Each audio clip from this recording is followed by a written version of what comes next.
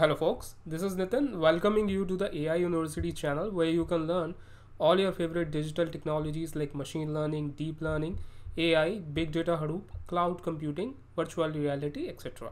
This is the continuation of our multiple linear regression series, and in this video I'm going to explain the code related to loading our data set in order to use it for model training purpose, creating feature matrix, dependent variable vectors, as well as how to perform one hot encoding on categorical variables in order to create dummy variables.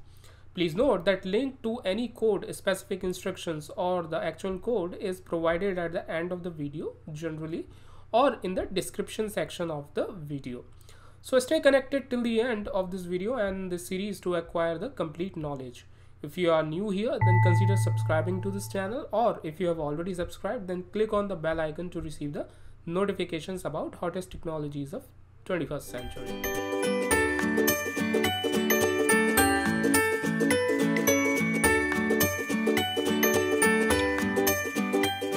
In the previous video, we learned about how to develop a simple linear regression model using both scikit-learn as well as spark-ml-lib. We also learned about dataset and the problem statement associated with multiple linear regression in just the previous video only. In simple linear regression model, we had only one dependent variable and one independent variable, but in multiple linear regression model, we will have several independent variables. I'm using Python's scikit-learn package to develop our model. So let's get started to see how I developed this multiple linear regression model using scikit-learn. So let me open my Jupyter notebook real quick, where I have the complete code or the complete Python code related to this model. But before moving forward, just wanted to tell you that I uploaded my data set using which was a restaurant profit data set using this particular upload button here on Jupyter home page. Okay, so I clicked on it and uploaded the data set using this button, upload button, on the top right corner of the Jupyter notebook home page. Now let's go to our Jupyter notebook where we have the code of multiple linear regression model. So in the first cell, I'm first importing the important libraries like NumPy, Pandas, etc. And in the next cell, I'm just reading our restaurant profit data.csv file. All right, and then printing some of the few rows, the first few rows of this data set. So I have already explained this data set in the previous video. So if you want to get the details around it, then click on the I button above. So in the next cell, I am using a shape method to basically display the number of columns and observations, right? So when I did data.shape, it resulted or gave a result as 50, 5, which means that there are 50 observations in this data set. And there are 5 columns which are shown here as well. The columns are miscellaneous expenses, food innovation spend, advertising, city where this restaurant is located, and the profit it is making on the yearly basis. So here profit is a dependent variable which we want to predict on the basis of other independent variables like miscellaneous expenses, food innovation spend, advertising, as well as city. So we are kind of establishing a linear relationship between dependent variable and all of the independent variables. In the next cell, which is this particular cell, I am creating a matrix of features and dependent variable vector, right? So I am creating a feature matrix X here. This is my feature matrix by actually excluding the last column, which is profit column. Okay. And this feature matrix will contain features like miscellaneous expenses, food innovation spend, advertising, and city. Here I'm using index value -1, okay, to exclude the last variable, all right, which is profit column. Okay, Now why is a dependent variable vector here? As you can see, I am defining this variable dependent variable vector here, which contains the single column called profit. Here I am using the index value 4 to contain that dependent variable vector, which is this index value 4. So as you can see, we know that in Python the index starts from 0. Okay, so this is the 0th column, this is the first column, this is the second column, this is third column, and this is the fourth column. And that is why in order to get that fourth column value or the dependent vector, I have mentioned 4 here. So in a nutshell, x is a matrix of independent variable here and y is a dependent variable vector. When I ran this cell, both of our feature matrix and variable vector got generated. So in the next cell, I am displaying the value of feature matrix x, and you can see that it contains the features like miscellaneous expenses, which is this. Then we have food innovation spent. Then we have advertising, and then lastly we have city. Next, in the next cell, I am displaying the value of the dependent variable vector y, and you can see that it contains value of profit. Okay, so these are profit values. So now let's come back to the feature matrix x. Okay, and we can see that one of the column we have in this feature matrix is categorical in nature, which is this city column. Okay, and we can see that we have different categories like Chicago, Mumbai, Tokyo. So basically there are 3 categories, and 3 categories of city, and therefore it is considered as a categorical variable. And from the previous videos, we know that we can't include these text-based categorical variables in our model, as it might cause some issues later on. Okay, so we need to perform a one-hot encoding to encode these text values into numbers.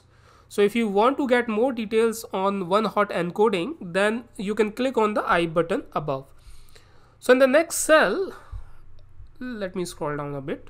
So here in the next cell, I am importing classes like label encoder here and one-hot encoder from sklearn.preprocessing. Next, I am creating an object of label encoder here and gave a name of this object as LBL encoder. So label encoder is being used here to encode the city column values into numbers. Then I am using fit transform method on this object, the label encoder object, to encode the city column which is depicted by index value 3. Okay, so the index value of this column is 3, 0, 1, 2, 3. Okay, so that's why I have mentioned 3 here. Then I'm creating a one-hot encoder object called one-hot encoder here. Okay, and I'm passing the categorical feature parameter as index value 3 here. Okay, which is nothing but a city column only. And since we want to remove the relational order like 0, 1, 2 or relational order like high, medium, low for categorical value, hence we are using one-hot encoder here to create the dummy variables. One thing to keep in mind here is that we can't apply one-hot encoding directly on the text values, because these values need to be in numeric form if we want to apply one-hot encoding here. This is the whole reason we are actually encoding the text values into numeric values first using LBL or label encoder, and I'm applying a fit transform method here on one-hot encoder object first to create dummy variables and then converting the features into array. Moving on, so let me scroll down. In the next cell, I am converting the type of values inside the array from float to int, just for the sake of showing you the values clearly, because float values were not clearly visible, and those were kind of haphazard. So that's why I have just for the representation perspective, I change the type from float to int. So you can see that first three column values are one hot encoded values of city column, and remaining three column values are miscellaneous expenses, food innovation spent, and advertising here.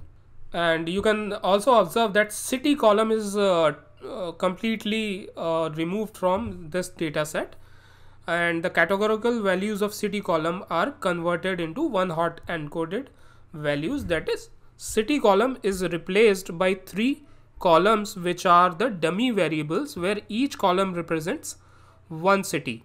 So let's pick first row of the data set, where the miscellaneous expense value was 138,671 and food spent value was 167,497, as well as the advertising value was 475 and 918, 475,918.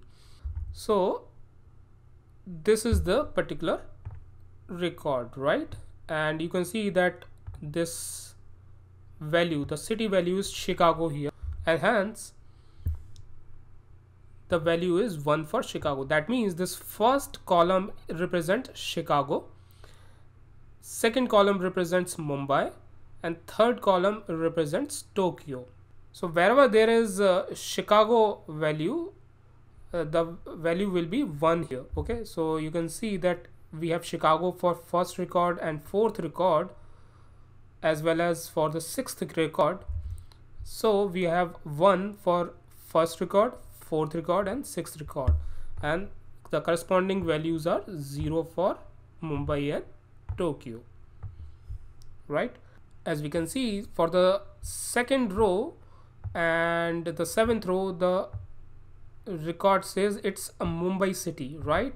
So this, the second record and seventh record has Mumbai as a city here. So let's check corresponding value. So you can see that second value and the seventh value is 1 here, and rest two values are 0, correct? So that means this column represents Mumbai, this is Chicago, this is Mumbai, and this is Tokyo. Okay, so that's how these dummy variables are created here. Okay, so in the next video I'm going to explain the dummy variable trap, which is pretty much required in order for your model to perform better.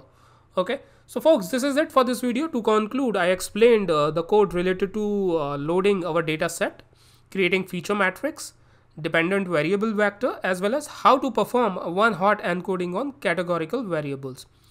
So let me ask you a question from today's video. Why are we using label encoder before one hot encoder in order to create dummy variables? Please post your comments in the comment section given below so that I can get a chance to incorporate your feedback. You can also post your technical questions in the comment section and I will try to answer the same. If you are watching this video and you are not already a subscriber to our channel, then consider clicking that little subscribe button. In case you have already subscribed, then click on the bell icon to receive the notifications whenever I will release a new video. So thanks for hanging out with me, guys. I will be covering next topic in the upcoming video, so keep on watching. Thank you.